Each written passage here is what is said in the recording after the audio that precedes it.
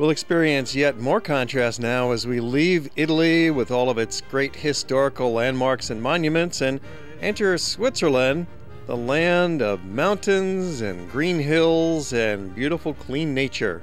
Going through the Alps, enjoying some stunning snow-capped mountain scenery.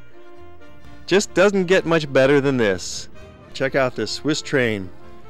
Our Hawaii group enjoying the comfort of first-class rail luxury.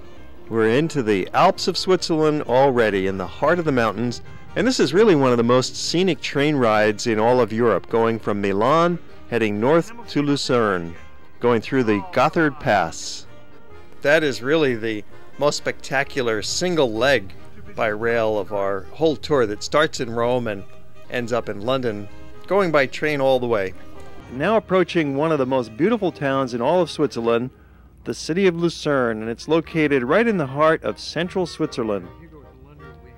And then we arrive at our destination, which is Lucerne, in the heart of Switzerland. Just simply stroll through the old town. It's one of the real charming cities of Switzerland. Some of these buildings date back 400 years, but of course they're all very well preserved and beautifully taken care of. After all, this is Switzerland. Everything works in this country. Everything is efficient. It's clean. It's a delightful spot to visit. This is the famous Lion Monument. It's carved right into the bedrock of the cliff.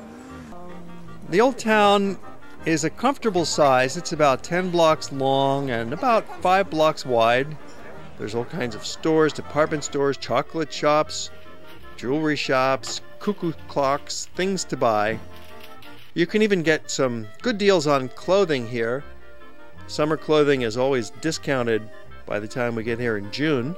Or if you're on our spring or fall trip, there's other seasonal delights to enjoy.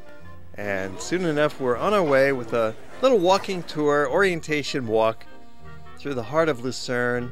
It's just a charming cobblestone town, especially the old town where the hotel is located along the banks of the river. There's some little mini shopping malls. The Jesuit church is one of the scenic highlights of town, built in the Italian-Swiss style.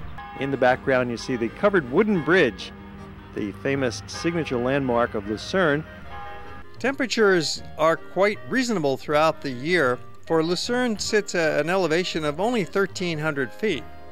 Now, some of the nearby mountains do reach up to 10,000 feet, and they have snow-covered glaciers year-round, but the temperatures in town are quite comfortable even in the winter time.